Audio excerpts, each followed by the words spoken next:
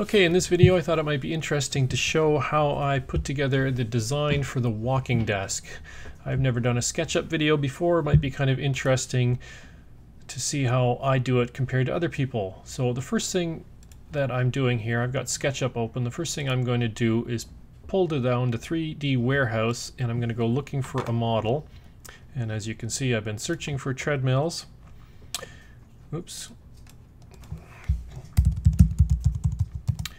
Now I don't need a treadmill. I can design the desk without it. I have the dimensions that I need to work with. However, I just find that visually it helps me to just have this to work with, and the 3D Warehouse is a great resource for that. So I'm just going to download directly into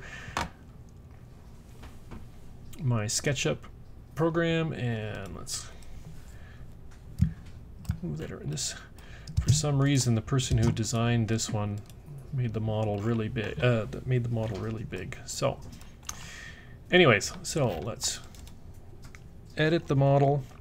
T for tape measure, and this treadmill is 30 inches wide, and the treadmill that we have is 20 inches wide. So I'm gonna type 20 in the bottom right box there, hit return, and it's like, do you want to resize? Yes, I do. And this thing disappears off the screen. So anyways, if I now pull out the tape measure, it is 20 inches wide, which is what we want. Now let's E for eraser, get rid of this E for eraser, get rid of this guideline that is there.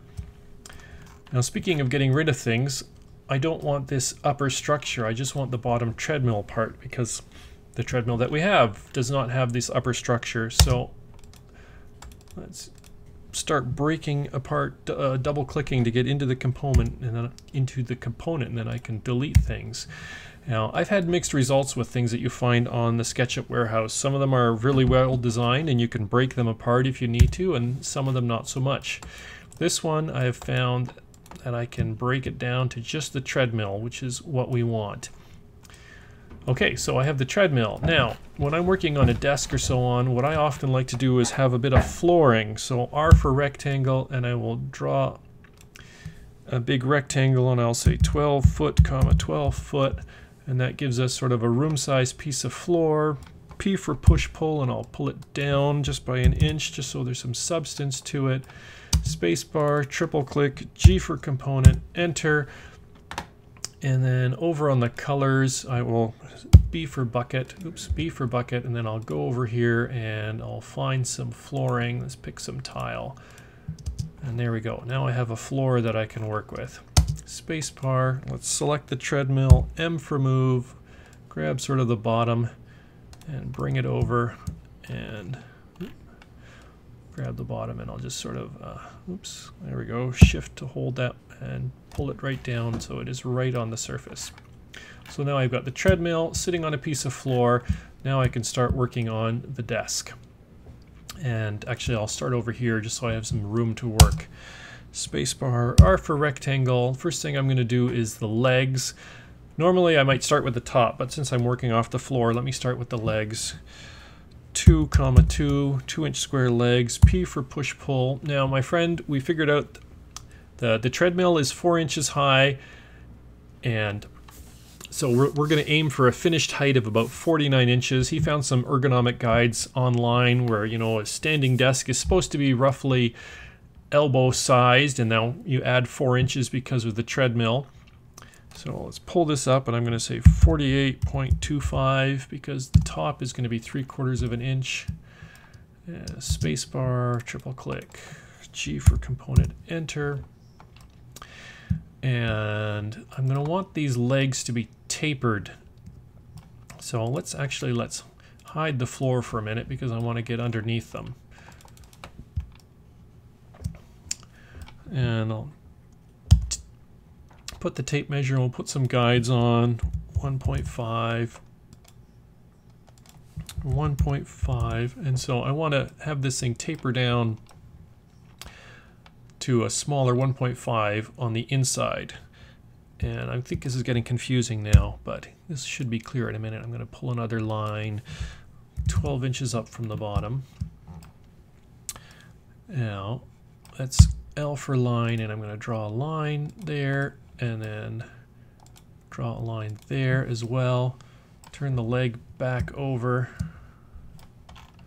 Spacebar, select just that corner edge there, M for move, and I'm going to move that in to the guide. And then the same thing here. Oops.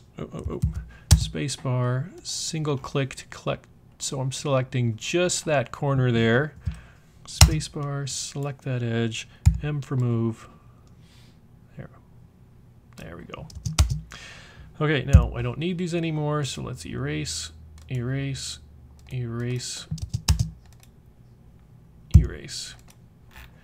Okay, so now we have tapered the bottom 12 inches of the leg, and let's give it a bit of color. Now, I often like to use sort of wood coloring, so I've picked up some templates online. You can find wood grain patterns, and you can import your own templates, and I'm not going to get into that here. So anyways, so I have a leg, and now let's work on the top. Now my friend he asked me for like an 18 by 24 top. He wanted something fairly narrow. However, the treadmill is 20 inches wide, and you want a bit of gap on either side. So let's say I want 21 inches between the legs, and the legs are going to be 2 inches thick. So that's 2 inches, and there's one on either side. So that's 4 inches plus 21, that's 25. And you want a bit of overhang. So I'm going to make the top actually 27 inches wide. So let's go R for rectangle, and I'll just draw it right there, but I'm going to say 27, 18 and hit return, and let's back off a bit, and there's our top. P for push pull, pull that up 3/4 of an inch, hit return, spacebar, triple click, G for component, enter, and let me do B for bucket, and I will give it a nice dark wood grain top, and except the grain is going the wrong way. We can fix that, so instead of doing the entire thing, we're just going to do the one face, space, B for bucket, hit that, and I've dropped that grain on. And now if you right click, where is it now? Right click, texture, position, and then these pop up, and I can grab that green one and I can spin it around. Oops, spin it around. And now we've got the grain going the right way. However, it is only on the one face. So B for bucket, hold down the command key on the Mac, turn it into an eyedropper, turn it upside down. Oops, sorry, hang on. Spacebar, select just that face, B for bucket, and do it that way. And then the sides, we don't really care that much about the sides, but that's what you got to do. Okay, so now the top is of course touching the leg. That's no good. Let's move in a bit closer. Spacebar, select it, M for move, and I'll move that out 1 inches that away, and another 1 inches that away. Now let's take the leg, M for move, grab that corner, start dragging to the back. Hold the shift key so that we're constrained along the green axis, and I'm going to hit the option so I make a copy and bring it right to the back and grab that and back it up by 1 inch. And I'm on a Mac, by the way, which is why I'm doing options key, and I think it's the control key on a PC. I'm not sure. So R for rectangle. I'm going to break some upper structure down here. Let's oops.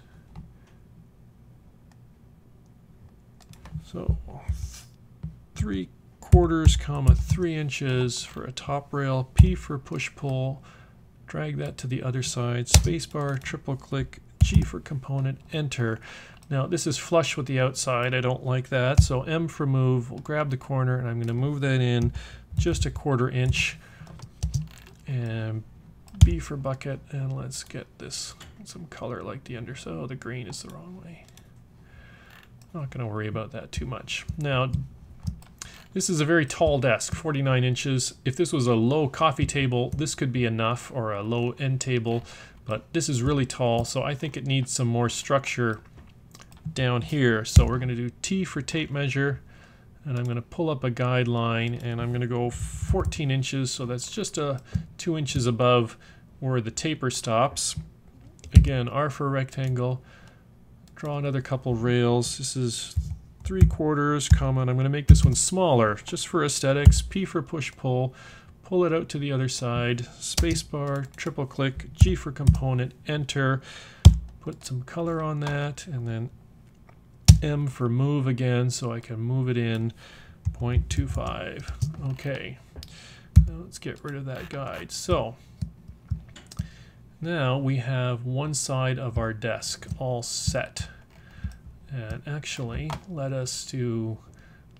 can bring the floor back now, and let me add an animation too, so that I can, I like to have some scenes in place early in the process, because you zoom in and out so much that sometimes I just want to be able to click to get back to a known position. Okay, so let's spacebar, select one, hold down the shift key, 2, 3, oops. No, I don't want the top. I want that. Now, so I selected each one and then held the shift key one after the other.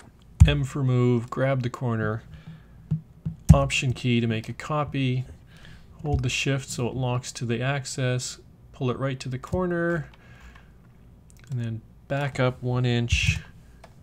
And there we go, except it is the wrong way around, so I will hold down the right mouse button and I will say flip along red direction, and now as you can see, here let's hide that floor again for the bottom. As you can see, the taper is where it's supposed to be. Oh, no, the taper is not where it's supposed to be. I have to flip these legs. Flip along green, I believe, yep. And that one, flip along green there. Now, the tapers are on the inside. Okay, and as you see, I can just hit this and I get back to where I was. So we're almost done. We have the side structure, we have the top. Now we need some connecting rails. So let's go rectangle again, pull that down, 3,3/4, P for push pull, bring that over here, spacebar, triple click, G for component, enter, B for bucket, there we go, M for move, oops, hang on a second, G for component, there we go, B for bucket, M for move, grab the corner and pull that in 1/4 inch, and actually grab this one, M for move, grab that corner, option, hold the shift key once we're locked on that green, bring it up to the corner and then back it in 1/4 inch. And now we've got the two top rails, and we want a back rail as well. Zoom in, R for rectangle, and 2,3/4, P for push pull, pull it across, line it up with the other guard, spacebar, triple click, G for component, enter, B for bucket, give it a bit of color, M for move, move it in to 1/4 inch. Now I did not, the height is pretty close, but let's grab this front corner, start going up and down, shift to lock it into place, and then move your pointer over here, and we'll get constrained on line intersect plane. So now we have it the same height. Now I'm not usually that fussy about absolute precise measurements here, because I mean a lot of this I will sort out in the shop once I get to it. And speaking of sorting out in the shop, as you'll notice, I did not do any joinery here. I didn't do mortise or tenon. That is because in this project I'm planning to use dowels, though I might, or pocket holes. It depends on which we end up doing. Even if I'm doing other joinery, I will often skip it because I just want the sketch to show me what it's going to look like and give me the basic dimensions, and then a lot of stuff I just work out in the shop. So we are just about done now. Let's grab that treadmill and let's bring that forward. And that fits nicely in between. Actually, let's move everything back a little bit. We're getting off of our floor. Spacebar, move that. And that is more or less what we're looking at. We've got the treadmill, we got a little bit of clearance on either side, so we're sure it's going to fit. The height, I wasn't worried that much with the treadmill. I mean, I know the treadmill is 4 inches high. I did not try to make this treadmill 4 inches high in the model because I didn't need to. There was no need for that. So, dimensions is the one other things that I tend to leave until the end. Let's bring down the tools window and dimensions. Draw some dimensions on here. 18 inches that way. 27 inches that way. Sneak in there and grab that one and bring that down to the corner. 48 1/4. And if you want to have a look at what the whole thing is, you just get the top corner, grab the leg, and so the whole desk is 49 inches tall. The legs are a 48 1/4. Now if I want more dimensions than that, let's grab copies of the other parts. M for move, let's option, and let's just pull them way off to the side here. So I'm just going to speed up the video for a minute because there's just a bunch of tedious spinning and rotating and twisting as I sort of pull these sticks out of the 3D space and get them lined up together. And then I'm going to move and duplicate some of them just so that I have enough pieces that match what I will be needing to make. Okay, now the other thing, let me just skip to this point. Now that I have all these pieces laid out, I'll go to the camera, standard view, top, camera, parallel projection, and now I've turned this into a 2D, and let me zoom in on this and let me add a scene. So now I have, and let's move that to the right. Let's rename this, and I will call this parts. And then tools, dimensions. When it comes to laying out parts like this, I just find it's often easier just to turn it into a 2D drawing instead of a 3D drawing.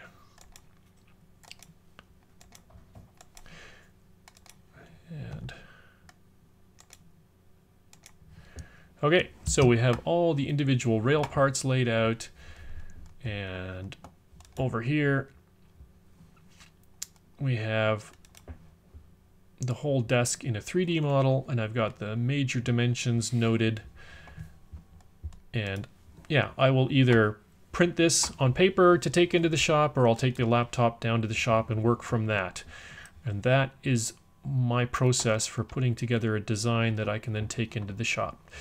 So I hope you found this interesting. Thanks for watching, and yeah, let me know if you how bad I am. And thanks, Jay Bates, for all the stuff I've learned watching your SketchUp videos. I apologize for stealing your Spacebar triple-click G for component enter line, but it just works so well. All right, I'm getting way too long here. Thanks very much. See you later.